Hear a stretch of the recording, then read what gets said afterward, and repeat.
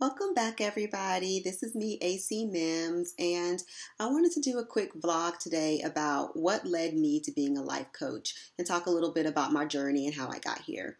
So, I actually got the motivation from doing this episode when, for my day job, I needed to write my story of self and talk about what led me into education. And while I was writing that, I realized that even though it was a really clear picture about how I became a teacher and later a principal, etc., it didn't really do justice into talk about what led me to being a life coach in particular.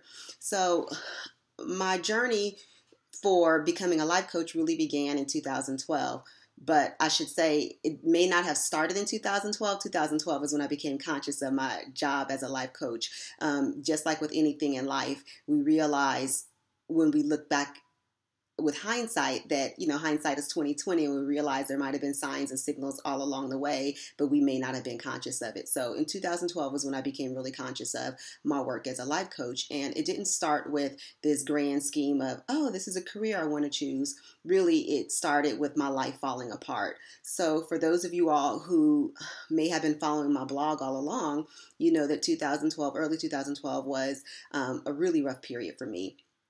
It was a period around that time I had suffered my third miscarriage, and I had been dealing with depression. My marriage was on the rocks and just felt like my life was falling apart.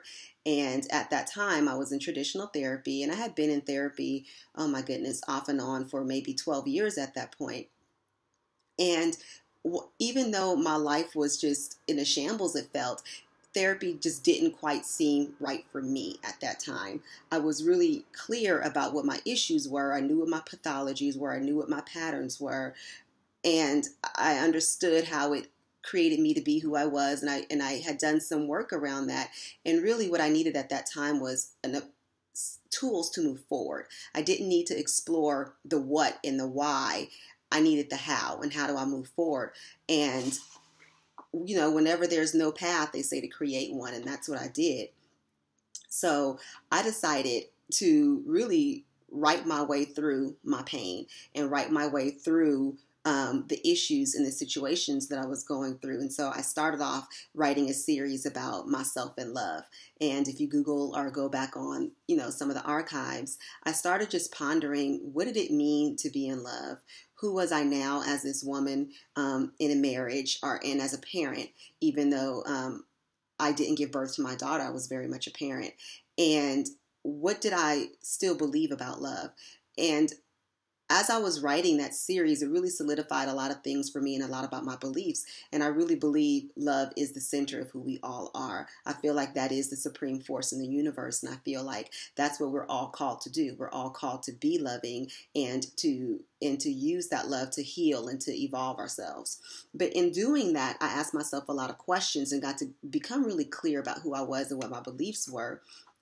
And then I went into my next series about coming into my own, and that led to a series thinking about, if this is what my fundamental beliefs are, what is it that I believe about being a woman now? Now that at that time, I think I was 33, 34, what did I believe about being a woman? How did I define myself? What were my values? And again, I did a lot of work around that. And as I was writing these series, and there are a couple of more I'll talk about in a moment, I did this healing, and I did this work publicly for a few reasons. One, simply it held me accountable. It's really easy for me to bury my issues, and I'm sure, like a lot of you, it's really easy for me not to talk about it and to kind of glide through life and just go through the day-to-day routine. But in writing about it, it really forced me to confront it.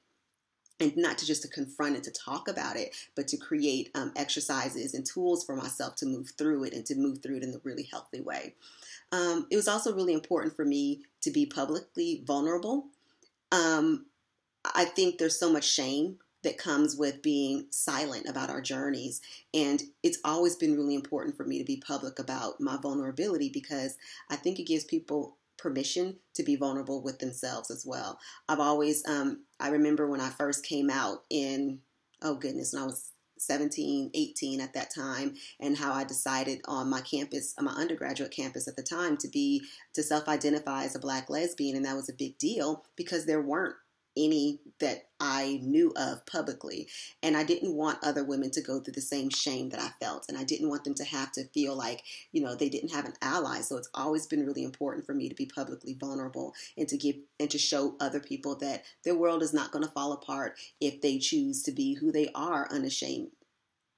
Also, I wanted to make sure that other people saw in their own issues and in their own journey that they have an ally as well. And so in me being really public about my journey at that time, many women, including friends, family members, and strangers, started coming to me, asking me for advice, applying the same lessons that I was talking about in my blog to their own lives and using me as a thought partner through that. So that really birthed my coaching career.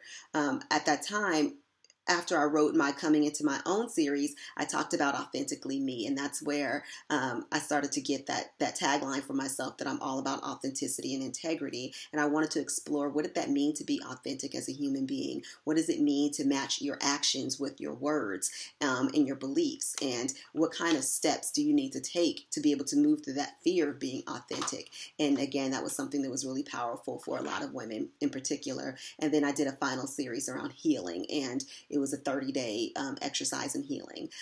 So that's just a little bit about why I came to be a life coach and why this work was personal for me. I really believe the personal is political, in the sense that as we are all willing to deal with our individual issues and our individual stuff and to heal from it, we're able to bring other people along in a way that's going to be really transformative for the world and for our own evolution as human beings.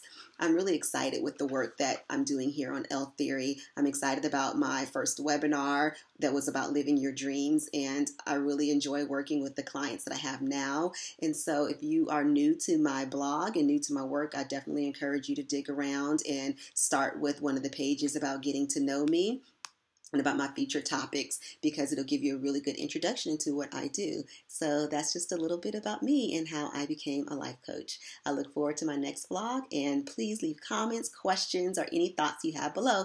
Talk soon.